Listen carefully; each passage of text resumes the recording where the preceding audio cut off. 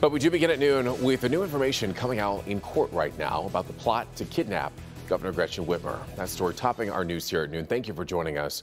I'm Evrod Kasumi. Hearings continue over the explosive allegations in this case. And take a look. These 5 men are facing federal charges for the plot to kidnap the governor and overthrow the government.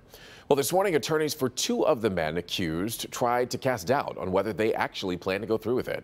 Local 4 defender Sean Lay is in Grand Rapids for us this afternoon. Sean, bring us up to speed.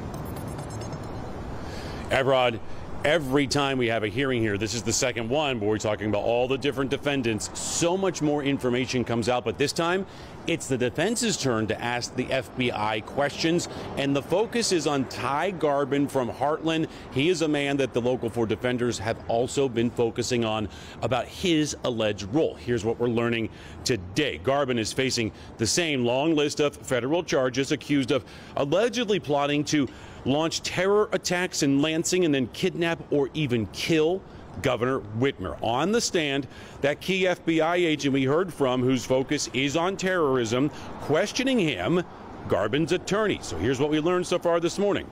2 informants, they wore FBI wires for sound as this alleged plot was being discussed over the months.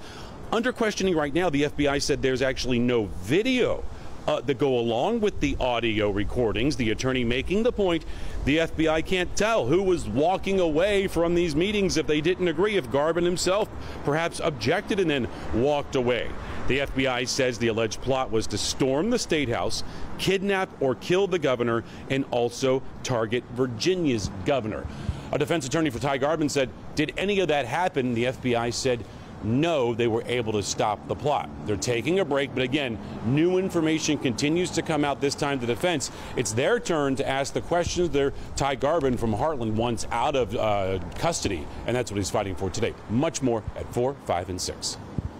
All right, Sean, thank you for keeping us updated. We'll be definitely checking in a little bit later.